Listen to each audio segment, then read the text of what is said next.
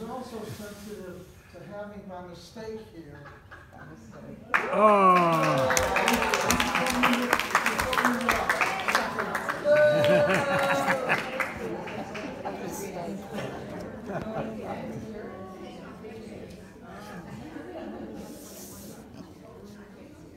Good evening. It's been 2 years since we last met. You know, the clubhouse was closed, so January 2017 and to now March 2019. And we've been away a long time, and if you hear some of the things that you've heard before, excuse me for that, but dealing with cheating and other things was similar to some of the subjects I dealt with you. But before I do that, that was a nice introduction by Ed. Last year, while we were closed, an organization named Grand Adventures, ED, asked me to speak. And they also asked Dr. Robert Watson, many of you know Dr. Watson, wonderful speaker, and he and I were the only two academics to speak. There were 6 other speakers on the program, a 2-day program, 4 on one day, 4 on the other.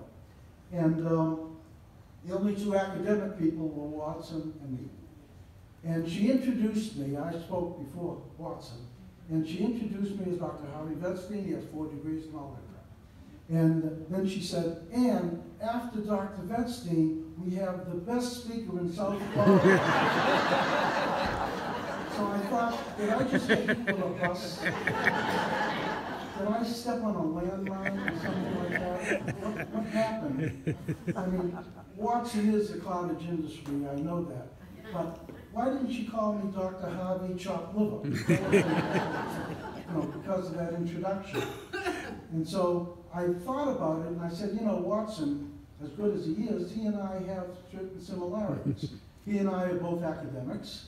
He and I are both professors from large universities. He and I both have 4 degrees. Ed left one out, 4 college degrees. He and I have spoken to various communities in the area. He and I have a wife and kids. He and I are speaking everywhere. He's tall, dark, and handsome. He and I speak everywhere. So that was the